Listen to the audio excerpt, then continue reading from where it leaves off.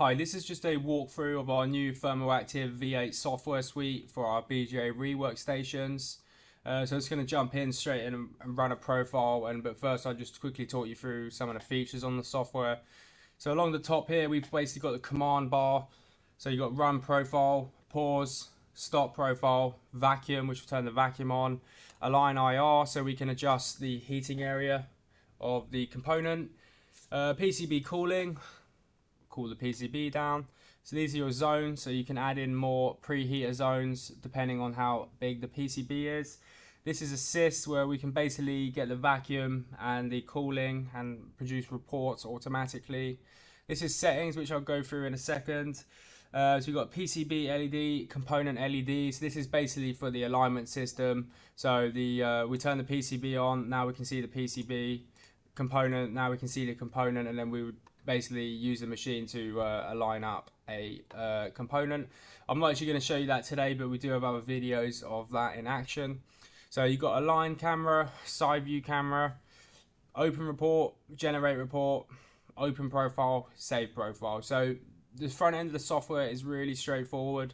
You can see you've got controls, lighting, cameras, report, and profile. So we're going to go into the settings now and just show you the settings tabs.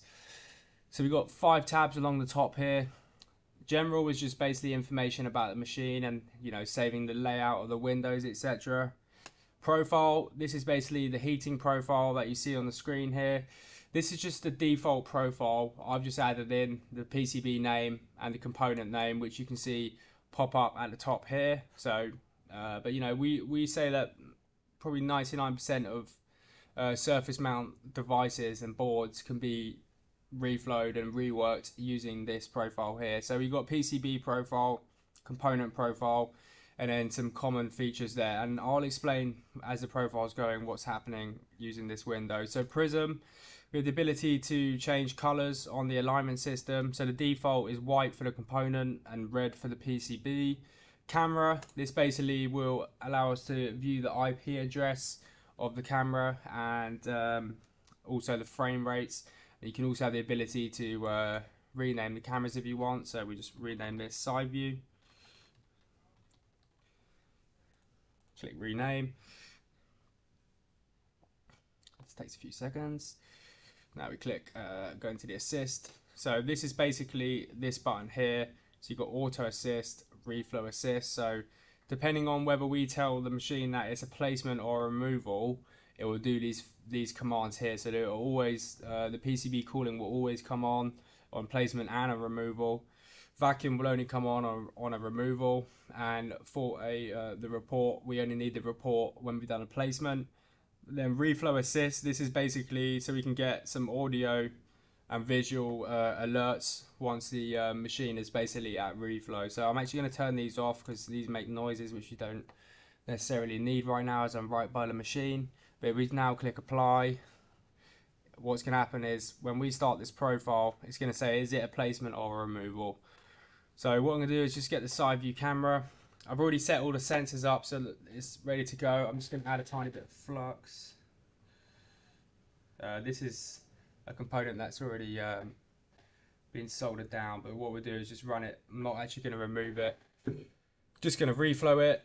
So we'll click run, and you see there, is it a placement or removal? So we'll say it's a placement, but you can see on the screen here we've got the side view camera. So if I just zoom out and show you how far we're zoomed in, that's zoomed all the way out, that's zoomed all the way in. So we have great camera image and zoom, and that's with the actual lens itself. If we can zoom further in with the mouse, so wherever we point the mouse, it will zoom in. So the cameras are really great, and we can see really micro components. So just to talk you through what's happening right now, we're in a warm up stage. So in the profile settings here, where it says warm up, it's basically going to heat the board to 70 degrees and then it will start plotting. So you can see warm up, and then along the side here we've got TC1, TC2. TC1 is the red one is the component sensor, and then TC2 is the PCB sensor. And you also have the ability to add in 2 more thermocouples with 3 and 4 here, and if you plug them in, they'll also plot on the plot here. So these are basically our heat percentages. So at the minute we're using 0.1% of the top heater, and the back heater is obviously doing a lot more work. And you've got the time and the liquidus, and then a visual of the power. So during our profiles, during the initial stages, right up to soak 1, we're using 99% of the heat is coming from the preheater. So unlike our competitors' machines, the way that we do it is we bring the board all the way up to 185 degrees before we even take the component up to the temperature that we want to reflow it at. So it's basically, we think this way is a lot more gentle for the component. So we're basically heating it up, and then we heat the board up, and then we basically bring the component up to the temperature. So what's going to happen is we're going to heat the board up to 185 degrees. Then once we hit 185 degrees, it's going to hold it there for 30 seconds. And then after 30 seconds, then the top heater is going to come on, and we're going to take the top heater, the component, to 245 degrees for 30 seconds, and then the profile will end. So we can actually change the profile on the fly here. So you see, if you watch this green line here, I press apply now, it's going to go up. So basically, you can change the profile on the fly, which is great. So we're just going to watch this through now. You can see on the actual plot here, you've got red and the green, which is obviously these sensors here. With the mouse pointer here as well, you can see the actual exact degrees and seconds. So we just let this go through now. You can see the flux is activating, which is great. But yeah, this is very, very gentle way of doing rework, bringing the board up to the temperature we need it, and then applying heat to the component. You can see the time elapsed here as well. So yeah, we're still only 0.1% of the top heater.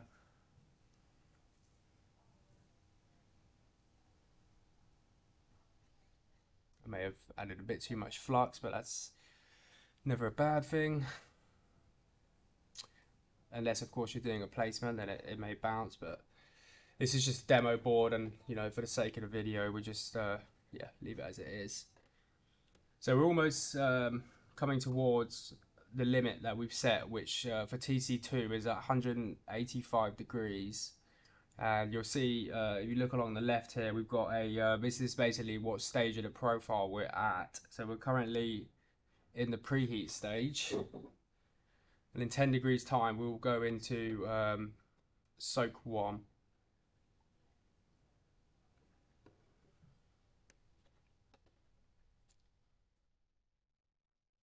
We're almost there.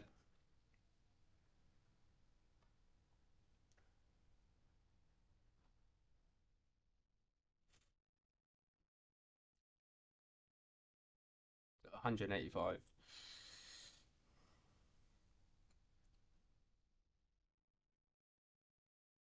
You see there, we've now gone into soak 1, so we've got 30 seconds of the component at 185 degrees. It may shoot over a little bit, but you know, that's 4 degrees, that's not an issue at all.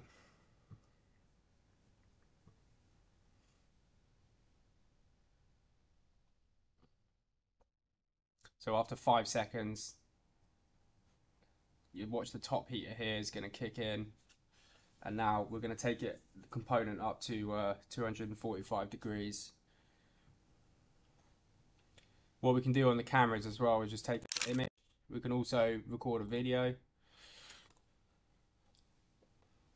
So if you're doing a removal, you could actually record the removal, and you can see there we've got a nice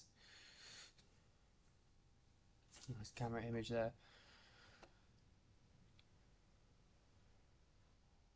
You can see the red, the top heater has come on.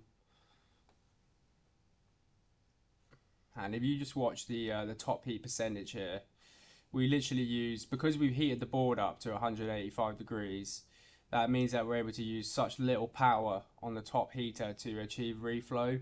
Now this is 20% of 150 watts, so it's so gentle for a component, and we're never ever overheating anything. It's so such little power going into it, purely because we've warmed the board up to the temperature that we need. So you can see the component will be at reflow now, and we're going along the top here. We've got soak 2, 15 seconds to go.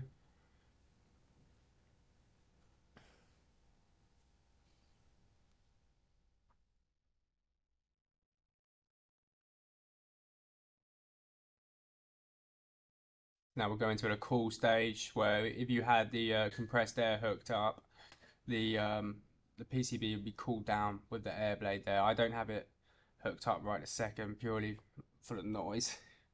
So what I'll do is just let that cool down past that line.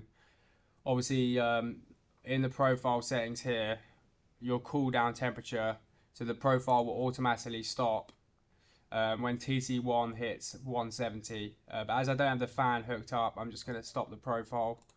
And then what's going to happen here, this is the report generator, so you can see I've entered my name there, and this basically stays on there for the profile. So this is the demo PCB. I can now add an image, so I can take an image, one of the photos we just took there, and I just press generate. Now if I go open report, just open this up. So this was basically the plot that we just did. So you got the plot there. These are all the parameters. You can see the reworked by, PCB name, component, machine name, and all the serial numbers, etc. The date and time, and the software version. This was done, and then down the bottom here we've got images. So you can add as many images as you want into this report. Yeah, it's really great. So that's basically just a little walkthrough of our software, the rework side.